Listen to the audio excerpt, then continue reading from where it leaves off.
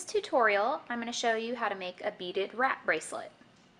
The supplies that you will need include 4 feet of leather or cotton cord, and that can be 1 millimeter to 2 millimeters. You could also use hemp, which would work well, or other variations of that tend to work just fine. You'll need approximately 200 rocaille beads if you're doing a 3 wrap bracelet, which I'm going to show you in this tutorial. You'll need 1 medium button. You'll need thread, and I would just grab a whole spool of thread.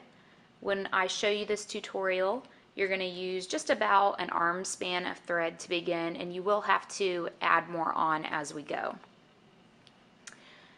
We'll need a needle threader, which is optional but is very nice to have. You'll need a pair of scissors, and you'll need a clipboard, or what we're going to use is just an old scrap board and a large paper clip. So let's begin. Let's start by taking your cord, your cotton cord or leather cord or hemp, whatever you chose to use, and your button. And what you're going to do, you have 2 options on this. You can slide the button on first and work with it that way, or in my class, what I have the kids do is actually put the button on last. So to begin, they're going to make a loop, and they have to slide the button in to make sure that the loop is large enough for that button to hook into at the end, because that serves as your clasp. So once you make the loop, you're just going to knot it. That. And before you pull it tight, just double check that that button's going to fit. Okay, perfect. And now you're going to use your board to clip, and I'll do this sideways here, clip on the cord, and you want to clip it so that the knot comes just below the black clip here. Next, what we're going to do is take the thread, and we're just going to take about an arm span of it. Trim that off. Thread your needle. If you have a needle threader to use, that's great. That's super helpful. We'll just thread it there. And then what you're going to do from here is take the 2 ends together, hold them like they're one piece, and tie them on to the left side of your cord. And you want to make sure that when you tie it, you tie these so that the knot is just below the knot in the cord. So I'm going to tie it one more time. Okay, scoot that up. I'm going to trim off the excess.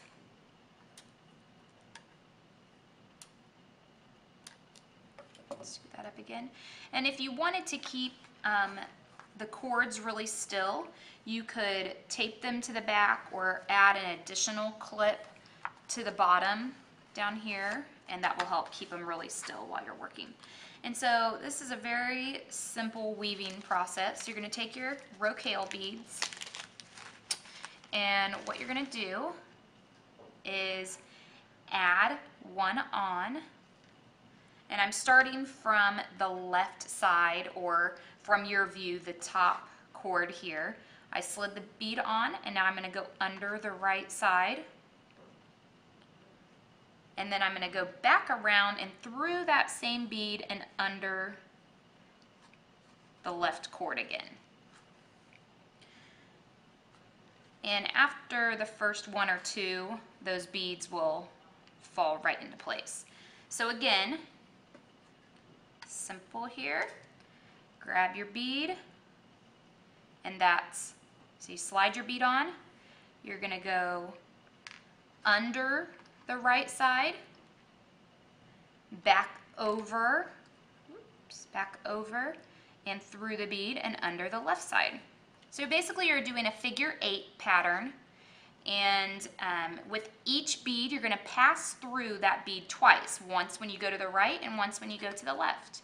So I'm going to continue this pattern, and I'll show you, I'm going to come back after I've gone far enough that I need to add on some thread.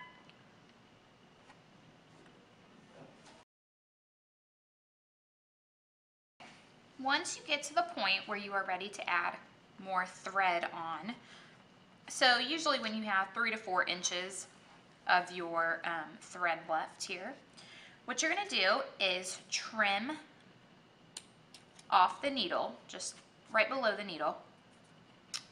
Set that to the side. Grab a new piece of thread, just about the same length that you had the first time. Cut that. Thread the needle. Again, if you have a needle threader, feel free to use that. When you help several hundred students do this, you become pretty quick at threading a needle. Okay, so I've threaded the needle. I've gathered the 2 ends of the thread together, and then what I'm going to do is just tie those on to my existing thread here, and you're just going to tie that in a knot. And I always tell kids to make sure that they tie it at least 3 times. 2 times especially will still allow that thread to slip around on you. And the last thing you want is for your knot to come undone and your beads to slip off. So I'm going to tie it 4 times.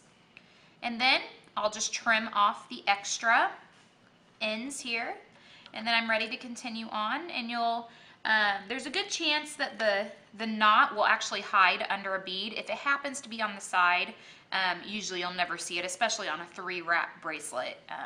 There's going to be so much going on that you probably won't even see that anyway. So, and now you're just ready to continue. So I'm going to finish out the bracelet, put the rest of the beads on, and then when I come back, we'll be ready to put the button on and finish up the bracelet.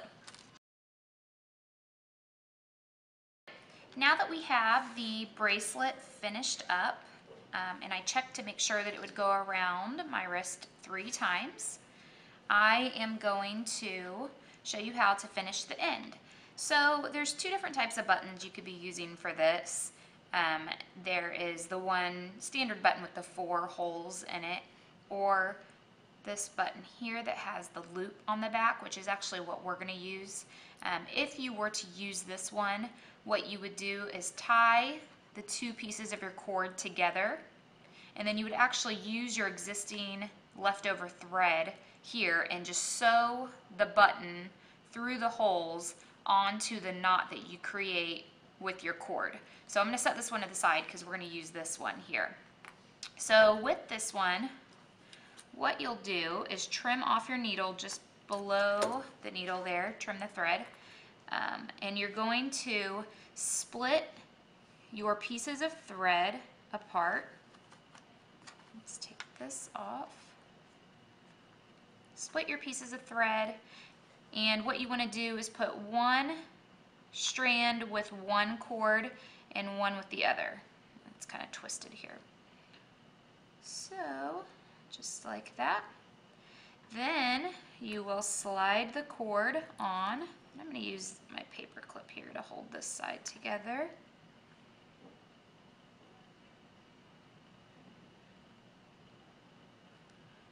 Okay. So I'm going to slide the button onto the cord, and you want to make sure that you catch your 1 strand of the thread as well. So now I've got, I'm going to turn it over to the back here. I have 1 piece of thread and 1 cord through the hole of the button, the loop of the button, and then I have the other piece of thread and the other cord on this side. So now I'm just going to basically take the 2, sections here, and I'm going to tie them in a knot. By splitting that thread apart, you really just ensure that you don't risk the beads falling off. When you tighten it, so when you tie it, you want to be careful also not to tighten it too tight on that first tie, or sometimes you can bunch up your beads. So now that I've tied that, I'm going to trim off my excess. I'm trimming the cord as well as the thread, like that. I'm going to unclip this, and now you'll see once this wraps around, the button will go through your loop, and that serves as your clasp. So that's what holds it in place. And now you're all finished up. And like I had said before, you can do several variations of this. You could actually run multiple cords so that you could have more than one row of beads. You could do different types of beads if you wanted to do larger beads, smaller beads. There's a million different things you could do with this. So that is the beaded wrap bracelet. Please visit our website at www.cnhsart.com